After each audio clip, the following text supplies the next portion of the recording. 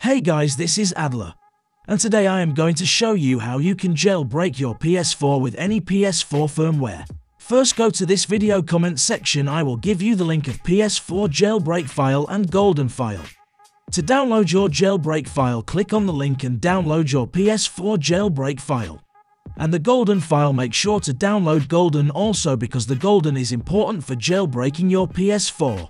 And after downloading your both Jailbreak and GoldHEN file, you just have to simply plug your pen drive on your PS4. After plug your USB to your PS4, then simply activate the jailbreak on your PS4. After jailbreaking your PS4 successfully, you just have to simply activate the GoldHEN. And now you can enjoy your PS4 with lots of fun things. And the best thing of this jailbreak is fully stable on any PS4 with any firmware.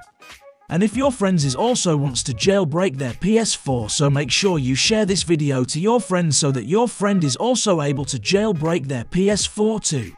Hope you like this video, guys. Make sure to subscribe our channel for more videos. Alright, I will meet you in my next video. Take care and goodbye.